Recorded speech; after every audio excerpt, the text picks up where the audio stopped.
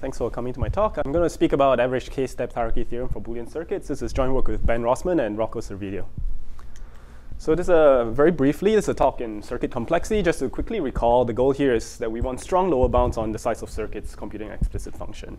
What do we mean by circuits? The holy grail here is to understand the class of polynomial size and or not circuits, or so-called P/poly.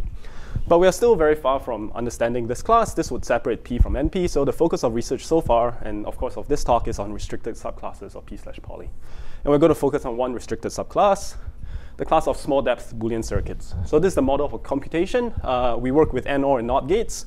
We can assume that negations are at the bottom, although that's not very important. So we want explicit functions such that any such circuit is complex. What do I mean by complex? There are two measures. One is depth, which is just the number of layers, here 3, and size is just the number of gates. Okay? And in this talk, we are focusing on small depth Boolean circuits. So let's think of depth as a constant, say 100, or a slow growing function of n. But the goal here is we want very strong lower bounds. We want exponential lower bounds on size. Okay, good. So the outline of this talk is going to take some time to get to our main result. There's quite a bit of context, but I just want to quickly recall something that I'm sure we all know. The signature result here on parity versus small depth circuits. Long line of work ending up with Hastad's optimal lower bounds for parity. And there are two extensions, the first of which is also very well known, average case hardness. And the second of which may be slightly less well known, but a depth hierarchy theorem for Boolean circuits. I'll explain what all of these mean. OK, so this is all context, and hopefully I'll get to our main result, which is that we achieve both extensions simultaneously. So as the title suggests, we prove an average case depth hierarchy theorem. I'd like to speak about our technique, which is that of random projections, a generalization of random restrictions, which allow us to get across some of the difficulties that people face in establishing this. And then at the very end, just very quickly in one slide, I'd like to talk about two subsequent applications of random projections that I'm happy to talk about offline. OK, let's start with the first bullet, just quickly recalling this well-known result. So parity versus small depth circuits, we have exponential lower bounds against constant depth circuits computing a very explicit function, a parity of x1 to xn. So it doesn't get more explicit than this. So in particular, building on a long line of work, Hastad showed in his thesis that for every depth d greater than 2, say d equals 100, depth d circuits computing the n variable parity function require large size, 2 to the n to the 1 over d minus 1. So if you allow me to build a depth 100 circuit, to compute the parity function, I need to have size 2 to the n to the 0.99. What? Yeah. So very strong lower bound against a very explicit function. OK, good. So this is parity versus small depth circuits. Let's move on quickly to two extensions, the first of which, again, is fairly well known. Average case hardness. So in fact, you need exponential size not just to compute parity, but in fact to even approximate parity. So in the same thesis, he showed the following strengthening of what I just showed. For every depth d greater than 2, depth d circuits of roughly the same size, 2 to the n to the 1 over d, they not only can they not compute parity, but the agreement with parity is half plus exponentially small in n. Exponentially small when d is a constant. OK, so not only can you not get 100% accuracy, you cannot even get 51%. OK, so very briefly, just the constant 1 function, the most boring circuit achieves 50% accuracy. And Hastad's extension says, if you allow me to build a depth 100 circuit, you allow me what seems like very large size, 2 to the n to the 1 over 99. I cannot do much 50%. I cannot do 51%. OK, average case hardness. Let's talk about the next extension, the depth hierarchy theorem, which is going to take slightly more time. But very briefly, just to recall, hopefully standard notation, AC0 sub d is a class of depth d poly n size circuits. So AC0 is just a union of all d, constant d. OK, here's a cartoon version of Hastad's theorem. It says that parity, which I'm going to denote by the red dot, doesn't live in the green circle, AC0. So first, Sachs and Sipser first showed that the red dot doesn't live in the green circle, and subsequent work pushed it higher and higher up, further and further away from the green circle.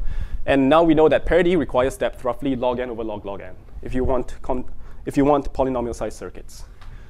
OK, good. So this is one thing that Hastad's theorem says. Another thing that it says is that if you force me to use depth d, not only am I not able to compute it in polynomial size, I need exponential size. OK, so here's a challenge. I want the same exponential lower bound against depth d circuits, ideally 2 to the n to the 1 over d, but not against parity, but against a hard function that lives in depth d plus 1 AC0. So simple enough that if you allow me depth d plus 1, I can compute it in poly size. But if you force me to use depth d, I get the same lower bound as I get for parity. OK, so hopefully intuitively, I'll talk more about this, but intuitively, this is a more delicate task. I want a stronger lower bound. I want a stronger lower bound against the same class of circuits, but against a hard function that is a lot simpler. OK, and this is also already known. This is also in the same thesis. Hassad showed that for every depth d greater than 2, there's a function fd plus 1, the so-called Sipser function, which I'll tell you about, such that what fd plus 1 is simple. Unlike parity, it's simple enough to live in depth d plus 1 AC0. But just like parity, any depth d circuit for the d plus first Sipser function requires size 2 to the n to the 1 over d. So just to recall, this is the same lower bound we get for parity. OK, so this improves on Sipser, who first showed a super polynomial separation for the Sipser function. This was improved to exponential, but not such a strong exponential bound by Yao. And a hard function for all of the above is the Sipser function, which I'll tell you about. OK, but is this clear so far?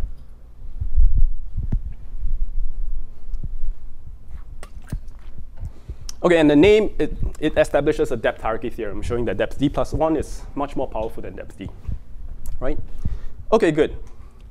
So what's the depth d Sipser function? The formal definition is that it's a depth d, read once, regular, alternating monotone formula. But hopefully, the picture says it all. It's basically the first formula you'll write down if you had to write down the depth d formula. Alternating layers of ORs and AND gates.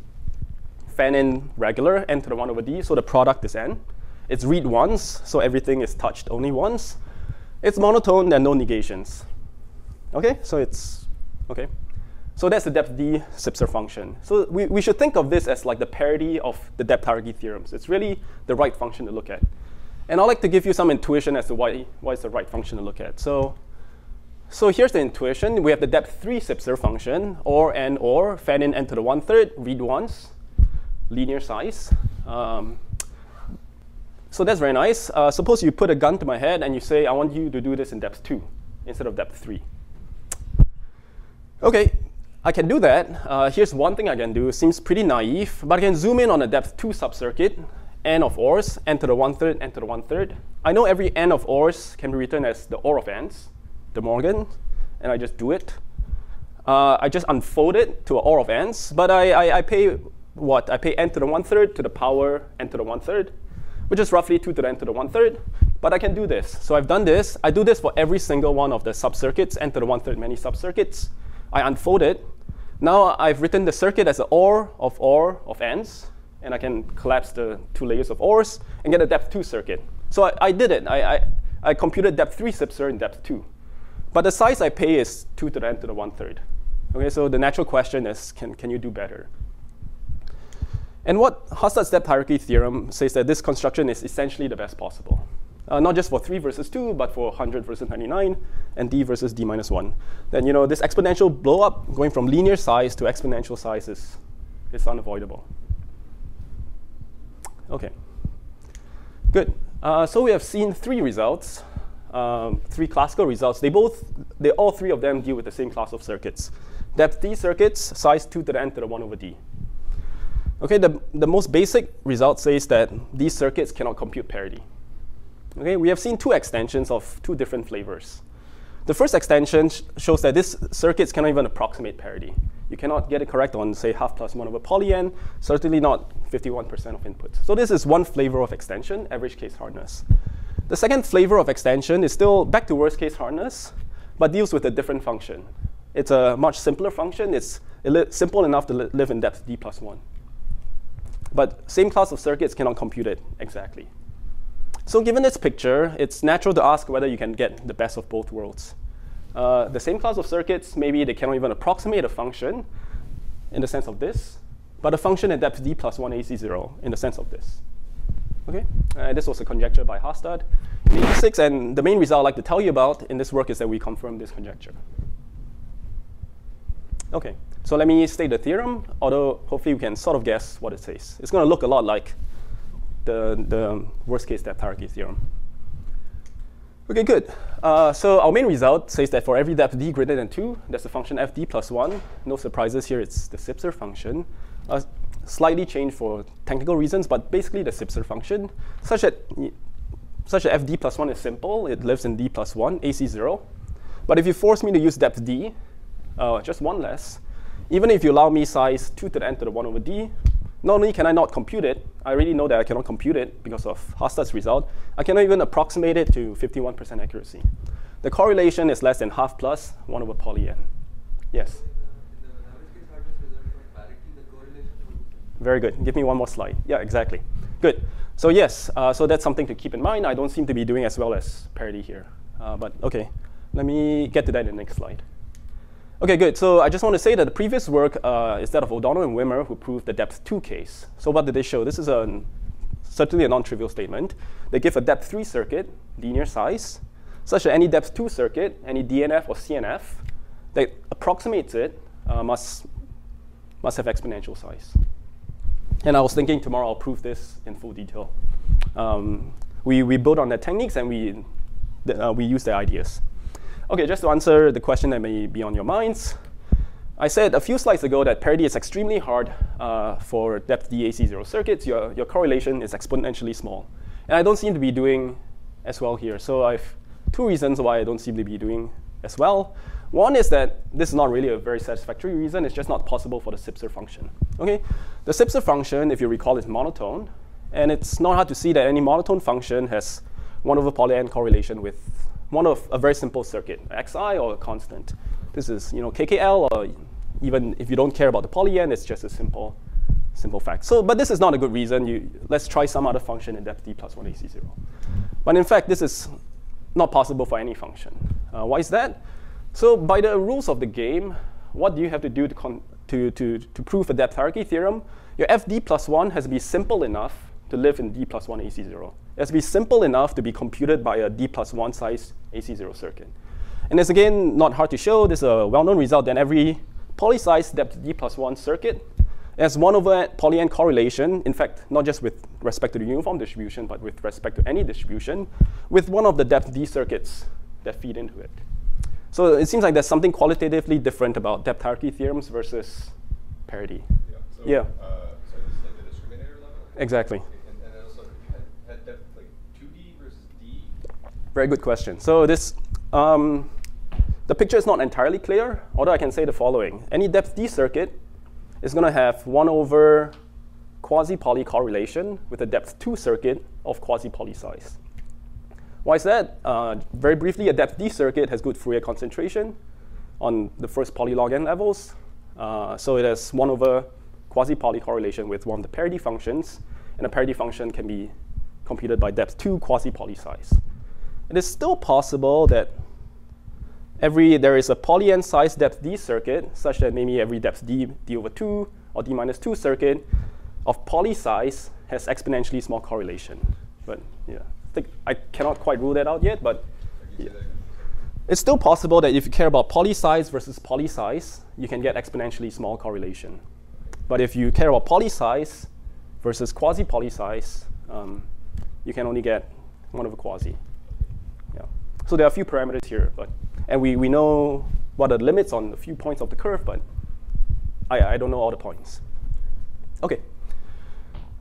OK, good. So let me talk about two applications. The first is in structural complexity. This is a pretty well-known connection, especially to this crowd, so I'm going to go quite quickly for this one.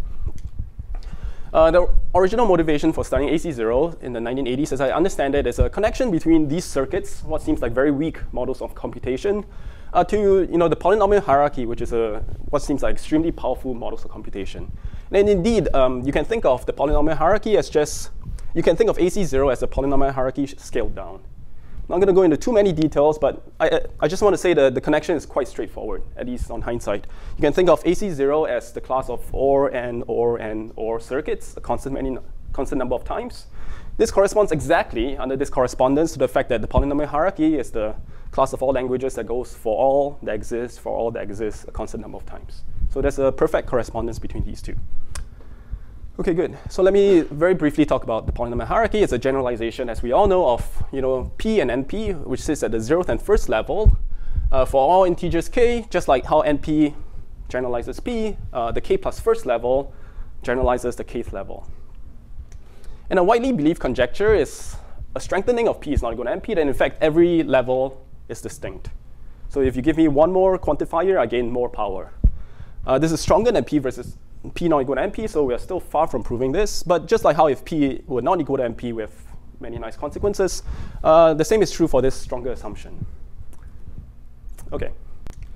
So here are two statements we believe are true about the polynomial hierarchy, but we're still far from proving. The second is that PH is infinite, which I just talked about. The first is that P space. It's not super important what this means if we're not clear, but just keep in mind that the second implies the first, as is well known.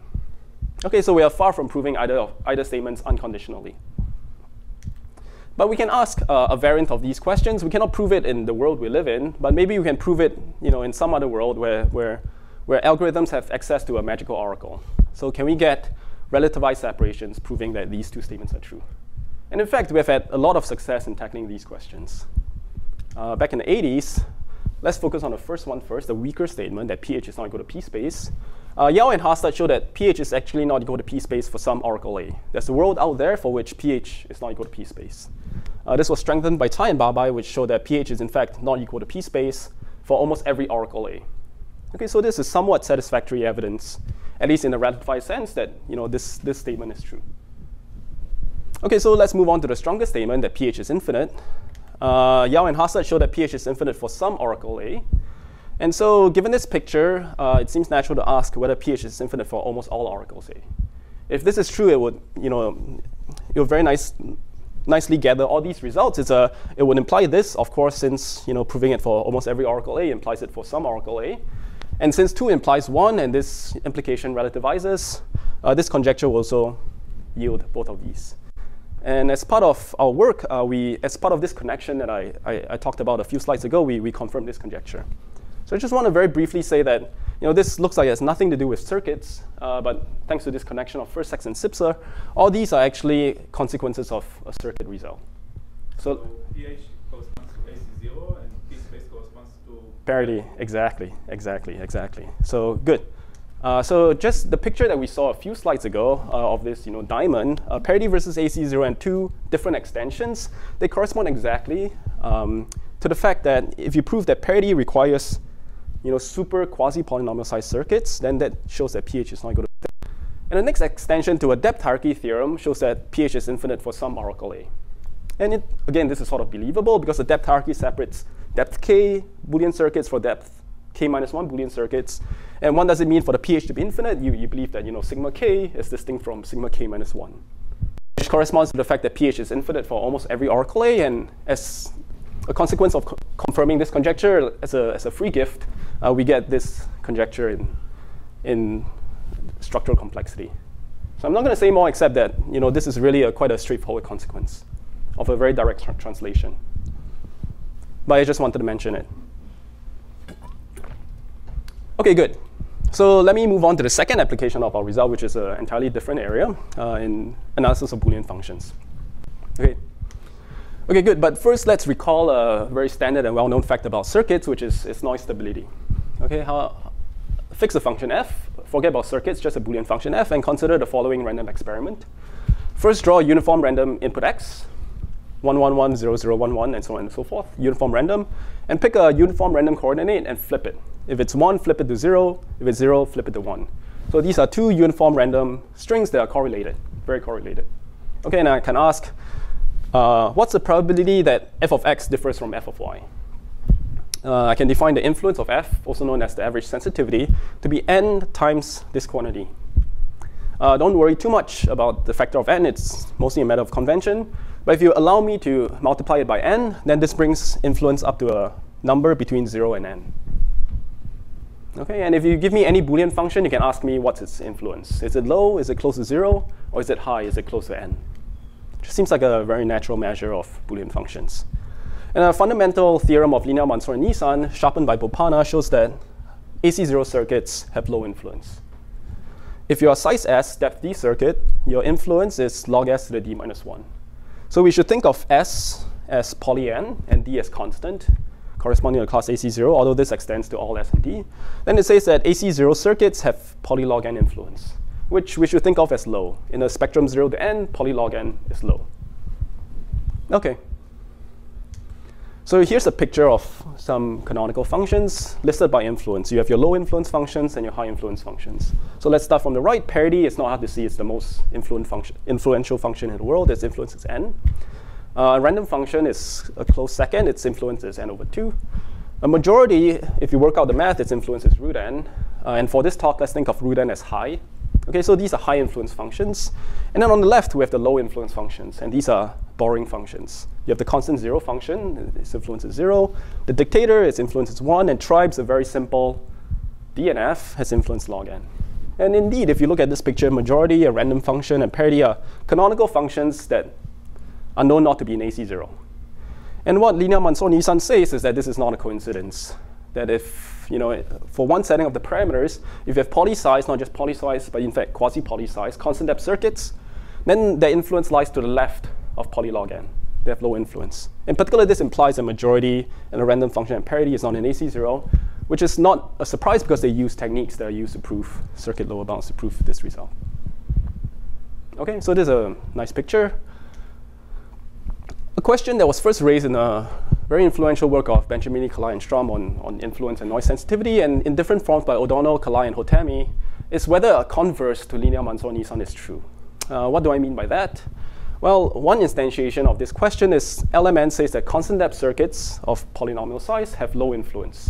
It would be very nice if the converse were true. If you give me a function and you promise me nothing except the fact that it's low influence, say log n, it's close to, well approximated by a constant depth circuit. It's not hard to show that it cannot be exactly a constant depth circuit. That's easy to disprove. But maybe every such function is 99% close to a constant depth circuit. If this were true, it would be a very nice characterization of low influence functions. If you have low influence, essentially if and only if you look like a constant depth circuit. OK, so in pictures, we have that LMN says that if you're a quasi-poly-size constant depth circuit, you lie to the left of polylog n, you have low influence. These questions, they ask if you have polylog n influence, are you well approximated by a quasi-poly-size constant depth circuit? So as a consequence of our result, we give a strong counterexample to this question. So is there any upper bound on the circuit complexity, how you can approximate things that are low influence? Yeah, good question. First of all, if you have, say, log n influence, which is a good setting of parameters to think about, then you have Fourier concentration. So you're concentrated on first log n levels. Okay.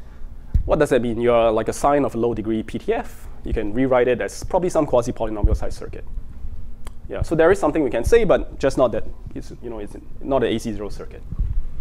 So there are variants of this question that remain interesting. Can you approximate every log n influence function by TC0?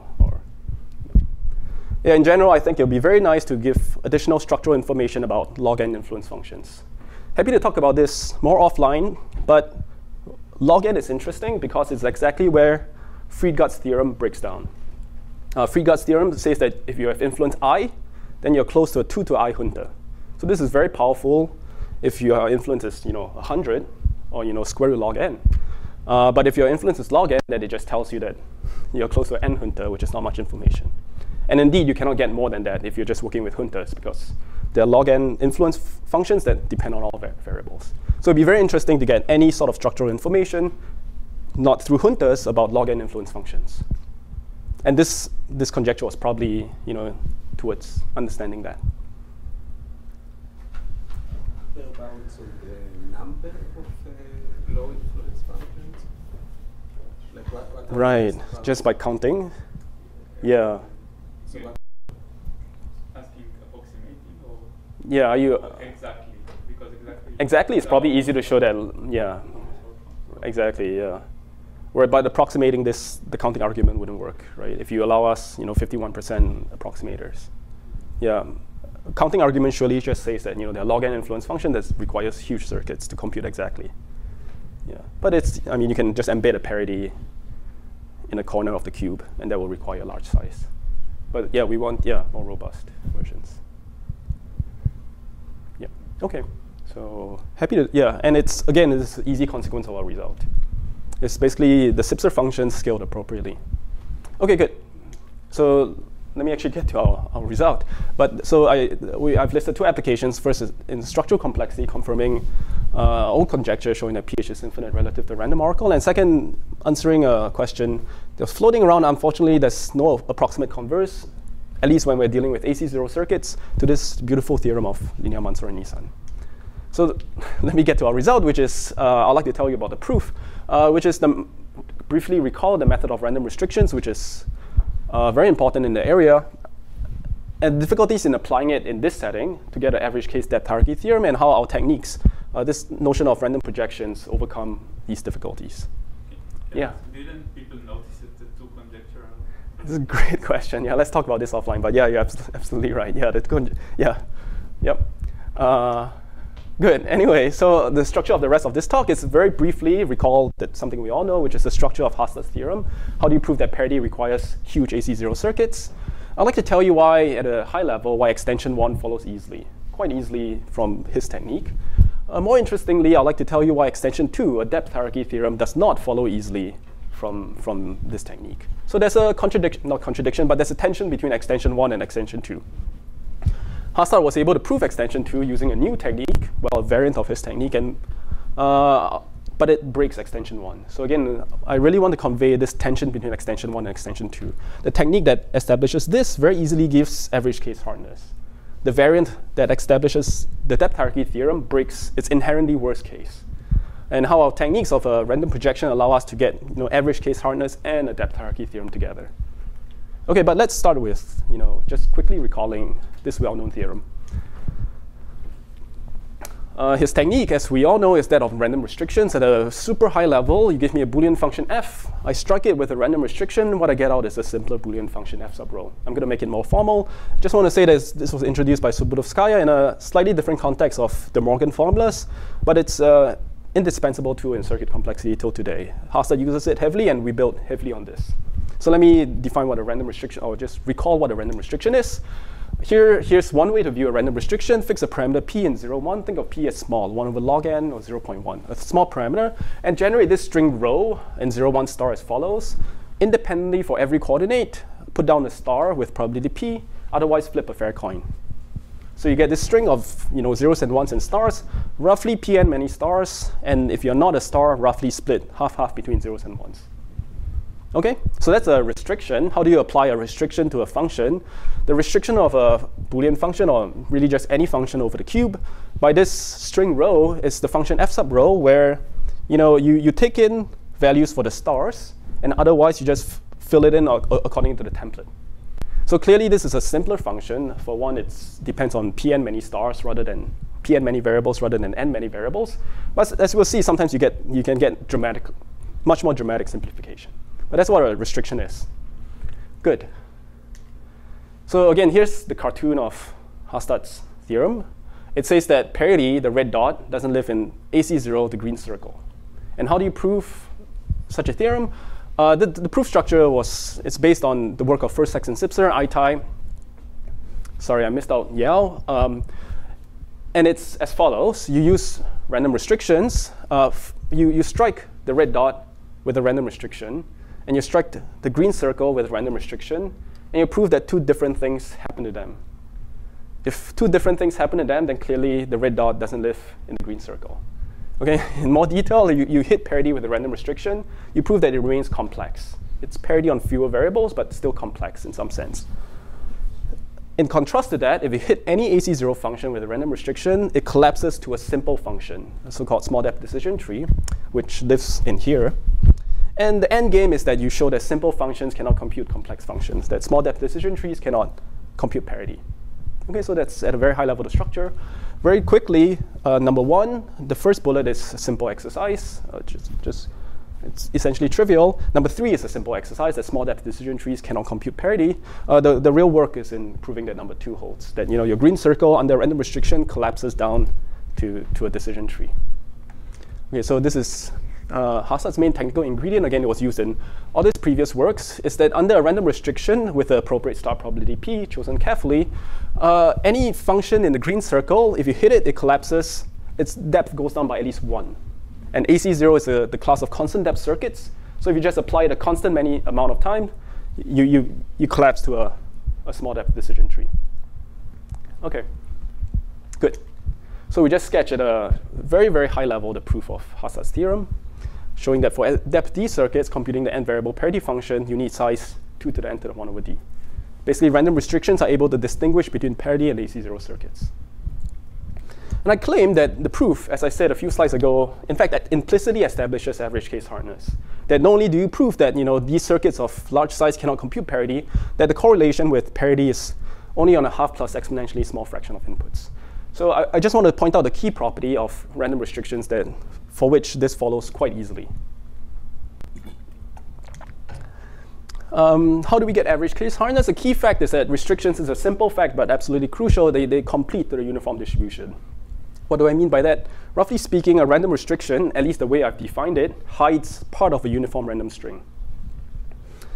OK, let me make that formal. Consider the following random experiment. Draw a row, as I described, independent across coordinates, put down a star with probability p, otherwise flip a fair coin independently.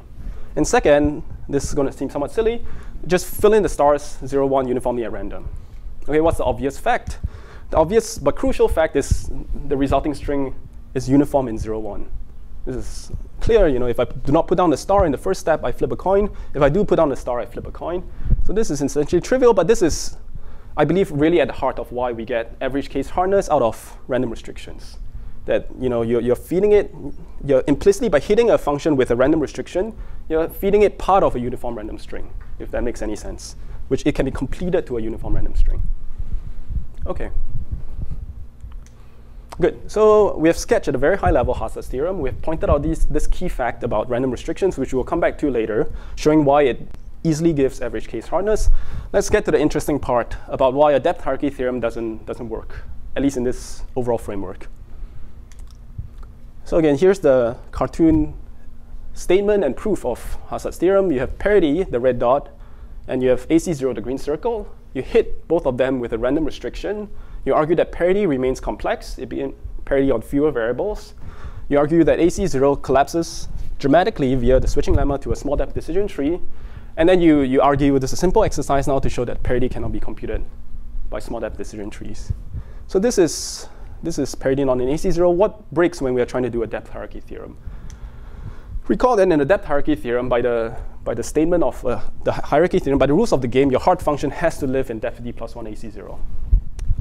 So your hard function has to live here. And then at least with this random restriction, if you try to apply it with this framework, you do not get the contradiction you want. Right? The random restriction destroys your hard function, and you do not get the contradiction. OK, so this is the main, at a very high level, the conceptual difficulty in a depth hierarchy theorem. But maybe as we can all guess, it's not hard to fix it. Well, Hasad was able to fix it by using a random restriction that's specifically designed for the Sipser function. They're now blue in color instead of yellow, and they are designed just for the Sipser function. And I'll show you how it's designed for the Sipser function. But given these clever random restrictions, you can argue that you hit the depth d plus first Sipser function with it. It still remains somewhat complex, enough for you to get a contradiction. And via a new switching lemma for these new random restrictions, you still argue that you get the same effect as you did for the switching lemma under the yellow random restrictions. Anything that's even slightly simpler than your Sipser function, in fact, incomparable, it's depth d minus 1, but exponential size. Anything that has depth 1, less, if you hit it with the blue-colored Sipser-specific random restrictions, you collapse to a simple function. So as you can see, if you can do this, then you do get the contradiction, showing that depth d circuits of a certain size cannot compute the d plus first Sipser function. OK, and this is probably vague what the blue ones are, but we'll see an instantiation of it later. OK, good. But just to recap, in fact, I like to make the point that depth hierarchy theorem is a significantly more delicate task. In a sense, in the left-hand side, your hard function is parity, which is a lot more complex than AC0 to begin with. So it's at least intuitively easier to separate the power of parity versus AC0. But on the right, you're dealing with a function that almost by definition has to be somewhat fragile. In that it has to live in depth d plus first AC0. So it takes more care to separate depth d plus first AC0 with depth d. And also another point is that these two are slightly different statements, right? This is a statement showing that AC0 is a weak class, that AC0 cannot compute parity. This is not a statement about the weakness of AC0, but in fact, complexity within AC0. What this does is it slices AC0 up into infinitely many levels, such that they're all much more powerful than the previous one. So these are two slightly different statements, so it's not surprising that you need two different proofs. OK, good. So, but we pay a price. So recall the key fact about these yellow-colored random restrictions. They're very simple, coordinate-wise, put down a star with probability p, otherwise flip a fair coin. And I claim that because of this property, it easily completes the uniform distribution, and you get average case hardness. On the other hand, Hastad's new restrictions for the Sipser function, as we'll see, they're carefully designed with the Sipser function in mind. They're carefully designed to preserve the structure of the Sipser function, and the coordinates are carefully correlated depending on the structure of the Sipser formula to keep it complex.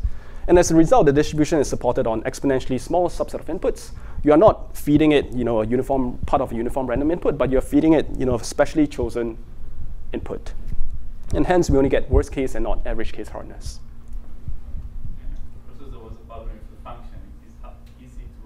Right, so there's a slight, so the Sipser function itself is extremely biased, but you can make it balanced by changing the fan-ins. Yeah, exactly. Yeah, which is what we do. Yeah. OK, good. So let me summarize the challenge. The summary of the difficulty is, at least if you want to stay within this general framework, you need three things to establish an average case depth hierarchy theorem. The first thing is you need to design restrictions that keep your hard function, which is Sipser of depth d+1, complex. You have to keep your hard function hard. Next, you have to prove that AC0 depth d circuits, unlike your hard function, they collapse to a simple function. 1 and 2 alone will give you a depth hierarchy theorem. But if you want an average case depth hierarchy theorem, you have additional constraints on your random restriction. They have to be fair. You have to feed it, part of a uniform random input. The restrictions have to complete to the uniform distribution. And what do we have? Hastad's usual random restrictions, coordinate-wise independent. They satisfy 2 thanks to the powerful switching lemma. They satisfy 3 just because they're so simple and coordinate-wise independent. But they do not satisfy 1. By definition, the usual coordinate-wise random restrictions are designed to destroy all of AC0. So you destroy the Sipser function itself, which has to live in AC0. OK, so given this, Hastad said, no problem. I'll design new ones, blue-colored, so that they're designed to satisfy 1. They're designed so that the Sipser function remains complex. Via a new proof, he'll still prove that AC0 circuits behave the same way as they did under the yellow-colored random restrictions. So good, 1 and 2 alone will give you a depth hierarchy theorem, which is what he got. But just because his coordinates are correlated so carefully to keep Sipser function complex, he doesn't get an average case hardness. And what we achieve in this work is that we achieve all 3, not via restrictions, but of random projections. So in my remaining time, I'd like to tell you what random projections are and sketch the proof of how we achieve all 3. And tomorrow I'll go into more detail. And just to be sure, I have till 12:15? Sure. OK. OK, that's plenty of time.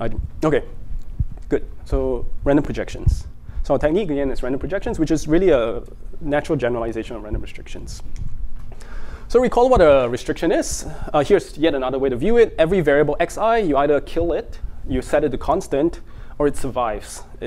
OK, so we can think of it as a map from xi to either 0 or 1, meaning you're killed, or you remain xi, which I've denoted star in my previous slides. So that's what a restriction is. A projection is a generalization of restrictions where every xi is either set to a constant, like in a restriction, killed, or you're mapped to a new formal variable in a new space of formal variables where y1 to ym. OK, so one observation is that a restriction is just a special type of projection, right? Where every xi, where y1 to ym are just x1 to xn. Furthermore, every xi can only be mapped to xi, not to xj. In particular, one thing that we really use is the fact that in a projection, you can map x1 and x5 to y1. And this is something you cannot do with a restriction. You can group variables. And we'll see that we really exploit the fact that we can group variables. OK. So as I said, in our proof, as we'll see, the y variables are much smaller than the x variables. And you have collisions. Distinct x variables collide to the same y variable, depending on the structure of the Sipser formula. Okay. So let me actually sketch the proof of a weaker bound, 3D versus D, instead of D plus 1 versus D, via a slightly simpler argument. And in fact, 3D versus D separation already suffices for both our applications. OK, good. So our hard function now lives in depth D, 3D. I'd like to show that it cannot be computed by depth D AC0. Good. So our random projections, like Hastad, is designed with the Sipser function in mind. We have to keep the Sipser function complex. We have to keep it alive, at least. So here's the Sipser function. Recall that it's a read once formula, n or not. Sorry, n or 3D many times. And suppose that the last layer is AND gates. Okay, and it's read once. So the jth AND gate touches distinct variables from j plus first AND gate. So I really could have written here xj comma 1, xj comma 2, and so on and so forth. OK, good. So this is the random projection that we'll use. And we'll see this again tomorrow. It does the following. For the jth AND gate, you either put down a 1 or a new variable named after the gate, yj, independently with probability 1/2, but not quite independently. I condition on not getting 1 to the w. If I get 1 to the w, I throw it away and I do it again. So this is not coordinate-wise independent in particular. OK, and another thing is we're really using the expressiveness of a projection here. You cannot achieve this in a restriction. OK, just very briefly, I'll go through this again in the next slide. But intuitively, why do we not want 1 to the w? We want to keep the Sipser function alive. So 1 to the w would satisfy the AND gate, and who knows what happens. So I'm designing it so that my AND gate doesn't get satisfied. And this is the same reason why I do not put down any zeros. If I put down just a single 0, you will falsify the AND gate. And I like to limit the damage to just the first level. So this is what I do. And what's the observation? If under such a random projection, what does the jth AND gate become? It's just the AND of yj and yj and yj for a non-zero number of yj's, which is just yj. OK. So anyway, I'll say this again in the next slide. But this is just how I do one stage of it. As a standard with constant depth lower bounds, I just do the next time I'm going to be faced with a layer of ORs, and I'll just do zeros and zj's, where j is the name of the OR gate. And again, something I want to emphasize is that we keep changing variables as we go and go. With x1 to xn, we project it, we get 1s and yj's, where different x's collide to the same yj. And now the next step, we project to zeros and zj's. And the next step, we project to 1 and z prime j's. OK, but this is at least clear what we're trying to do. OK, good. So we have to argue that the three things, that Sipser remains complex. Hopefully, we sort of argued it. It's by design. We have to argue that AC0 circuits collapse with simple function under this projection. And what's probably the most interesting is that this thing achieves uniform distribution. OK, so the requirement 1 is going to be simple because it's designed to satisfy requirement 1. Right, as we sort of argued 2 slides ago. OK, I'm never putting down 1 to the w. Yes? So the small probability that you set an AND gate to 1, yeah. The resulting structure that you will get is not exactly. Yeah, so I do not allow it. Yeah. Yeah, sorry, I'm not sure if this standard notation, but I'm conditioning out 1 to the w. I'm not even going to worry about that. Okay, so yeah. Yeah, that's a good question, though. In fact, to get the d versus d plus 1, I will need to allow this. So but for 3D versus d, I'm going to be very conservative. I'm going to really try to protect the structure of my hard function. No zeros. My AND gate is never satisfied, never falsified. No all one string. My AND gate is never satisfied. And in particular, given this conservative approach, what do we have? We have that with probability 1 under our random projection, what happens to Sipser of depth 3D? It goes to Sipser of depth 3D minus 1, the exact copy, right? It just snaps to Sipser of 3D minus 1. So this is intuitively very nice because our hard function, remains very structured. You hit it once, it goes from 3D, to now, you have AND of yj, yj, yj. You can just simplify it. It's just yj, and then you get your next hard function. OK, so anyway, this was designed just so that this happens. So this is not surprising. So let's go to the interesting part, which is that it completes the uniform distribution. So what I'm claiming here is that by feeding it this, OK, what am I claiming here? You throw down this string. Again, you think of your variables as grouped into blocks of w. And for every block of w, you either put down 1 or yj's, where j is the name of the block. Okay? So you get a string. The first string you get is 1s and y1s. The second block is 1s and y2s. The third block is 1s and y3s. And I'm claiming that I'm feeding the circuit a uniform random string, which doesn't make sense because it doesn't look like how is this a uniform random string. But in fact, we'll see this tomorrow, the completely elementary but key observation, really I think this really helped us in this project, is that this observation that the string is uniform if you bias the yj's with sufficient probability. Okay, so let's check this very quickly. What's the probability of getting the all one string? Well, in the first stage, you never put down the all one string. You always get some y's and at least one yj. So the second stage, you better flip the yj to 1, which is 2 to the, so the probability of getting the all one string is 2 to the minus w. Okay, and you can check that the probability of getting half 1s and half 0s under this random experiment is also 2 to the minus w. Yeah, this was really key for us, right? So on one hand, so this is a crazy way of generating a uniform random string, right? If you told me to generate a uniform random string, I'll just flip a coin for every coordinate. But this says that you can put down 1s, group the remaining stars, and then flip a coin for the remaining stars. Why would you want to do that? Well, it seems like this is exactly what you want to do in this context, where you want to preserve the hard function of Sipser. Okay, so informally, what does it say? This is not formal, that rho, which is a distribution of 1s and yj's, not coordinate-wise independent, composed with the 2 to the minus w bias product distribution over the yj's. The resulting string is uniform random. Okay, so again, not to belabor the point, but what are we really crucially using here? We're crucially using the fact that we can generate a uniform random string via the following process. Put down 1s, group stars into a new variable, put down 0s, group stars into one more mega star, put down 1s, and then keep going. And then the resulting string you get out, it's just a uniform random string. Okay, and we'll see this tomorrow. But okay.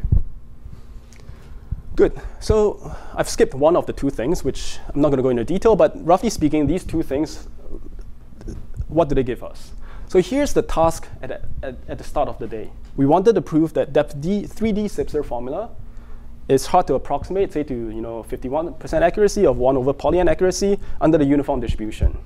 I don't know how to do that, so I'm going to hit it with a random projection, which I just showed. Requirement 1 shows that my hard function remains very well behaved. It just goes to 3D minus 1 Sipser formula, the same copy, no side effects. Over new variables, y1 to yj, where every yi corresponds to this being grouped together. And by requirement 3, my task still remains somewhat simple. Instead of hardness with respect to uniform, I'm proving now hardness with respect to p-biased.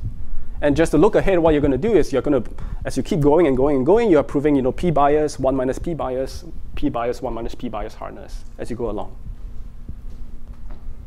Okay, so this is only on the side of the hard function.